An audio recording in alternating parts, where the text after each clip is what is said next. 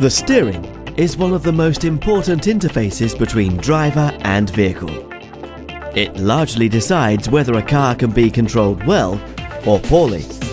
And not least, of course, it is decisive for driving pleasure.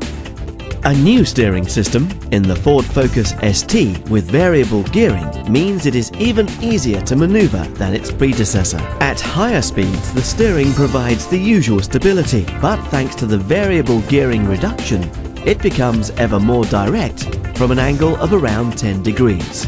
This increases the vehicle agility, in particular on twisty roads, which makes a substantial contribution towards greater driving pleasure. In straight-ahead driving, the steering wheel is in the central position. With the new steering system, the greater the deflection from this position, the greater the distance between the teeth on the toothed rod.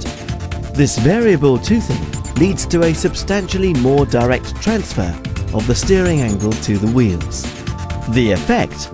A smaller steering angle and more reaction from the vehicle.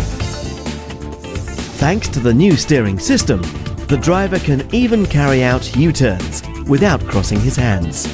This means he always retains optimum control over the vehicle.